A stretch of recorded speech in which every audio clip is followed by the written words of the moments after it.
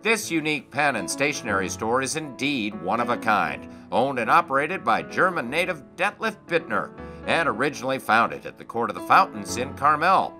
Bittner, the pleasure of writing, relocated in 1999 to its present location on Ocean Avenue between Mission and San Carlos, right next to Carrick's. Bittner's rare shop sells both affordable and, you might say, unique collectible pens from all over the world. Before we examine these grand goods, let's meet the founder. Well, Detlef, it is great to see you again. This for the first time, you being the host sponsor of our TV show, Monterey Bay and Beyond, instead of just a key sponsor. And what I love about this, Detlef, it's going to allow you to tell the public who you are, where you're from, what you're all about, in addition to your fine business. So let's start, first off, going way back. I know you're a native of Germany, obviously. I've got German roots. Tell us about that small town between Stuttgart and Munich where you grew up. Born and raised in Germany, in a little town of Ulm. I was baptized in the Ulmer Münster, the tallest cathedral tower in the world. In the world? In the world, absolutely. And home of Albert Einstein, one of our store patrons. And the home of Audi. Car Week is coming up, so home of the great German brand Audi. And Detlef, I also know you're an only child. And tell us a little bit about your early childhood in Germany. I was an apprentice for a steel die engraving printing company. And I got to meet the great German typographer Hermann Zapf and the great calligrapher Joachim Roman and other really famous people in the calligraphy, writing and typography field. And that's how I got exposed to papers, fine printing, steel die engraving, and that really fueled my love for paper and stationery and pens. Now Detlef, I think I recall you telling me you were about 14 when your dad gave you your first pen. He gave me my first Mont Blanc fountain pen when I was 14. I can remember every big occasion, birthdays or anniversaries, he would sit and write poems and write them out in beautiful calligraphy and read them at the parties. That was always a special occasion. Okay, Detlef, fast forward now to America. Why did you move to the US from Germany?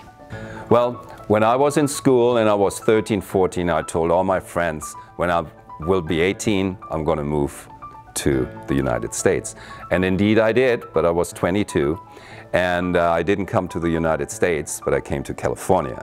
First came to San Francisco, opened a design studio in San Francisco, and then spent a few years in Beverly Hills in the Los Angeles area, and then came with my wife Cynthia to Carmel. Detlef, how did you come up with your business, Bittner, the pleasure of writing? How did that evolve? I started with a design office for corporate identities and created some wonderful corporate designs, starting with the Commonwealth Club, their identity. So I did the Huntington Hotel in San Francisco, and then also the county seal of the County of Santa Clara. Now, you've been in business for decades in Carmel, but as you've been in business, and we're now in 2015, the era of computers and new operating systems every other month, how have you maintained a business of selling pens? It's 25 years this year.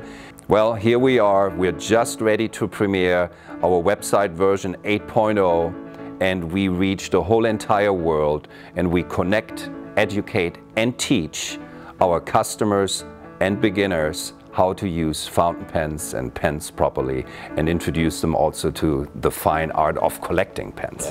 And Detlef, we're now joined by your beautiful wife Cynthia, and I understand, Cynthia, you two guys, so successful with Bittner, the business here in Carmel, are now giving back to the community with a new initiative. Tell us about it.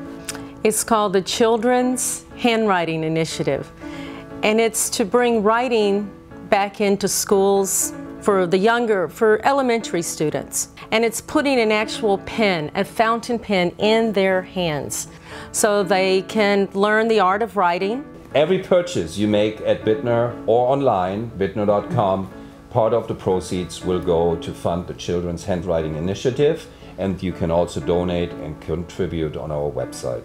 Well, Detlef, thank you so much. I appreciate Cynthia coming in as well, but I know in a moment we're going to get the tour of the headquarters of Bittner, the pleasure of writing. I can't wait.